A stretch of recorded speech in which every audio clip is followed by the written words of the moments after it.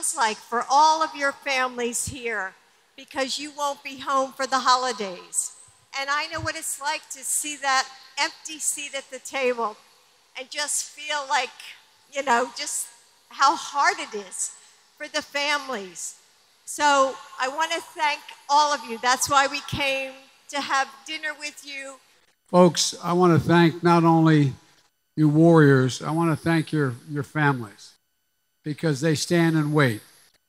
And I know how hard it is to have someone who's not at the table on a holiday, that are in harm's way, that find themselves out of the country. The thing that's amazing to me is how proud I am to be your commander-in-chief.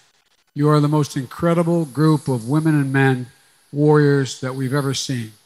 And so we came because we wanted to thank you, tell you how much we care, and we wanted you to hear the engine of Air Force One, so you couldn't hear anything. But that was the main reason we did that. But all kidding aside, thank you, thank you, thank you for all that you do. You're the